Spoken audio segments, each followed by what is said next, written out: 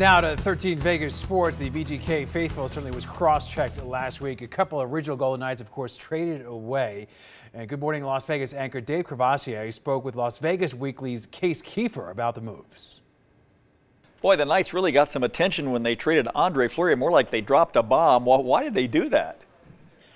Yeah, Dave, well, I try not to be, I understand everyone's feelings, so I don't want to be, mean about it or anything. But we talked about this I talked about this with you the last time we wrote about the Golden Knights. The writing was just on the wall. They were going to have to trade one goalie.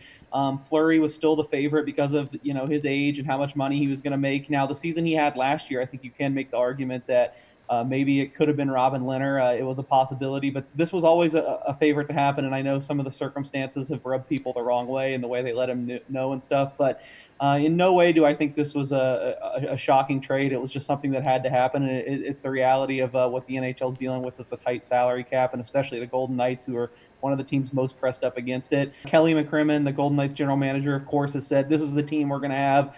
Basically has said we're done. We don't foresee any other moves.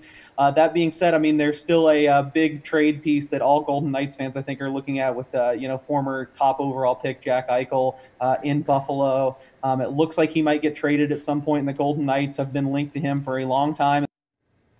All right, we'll see. So, by the way, this week's issue of Las Vegas Weekly comes out tomorrow.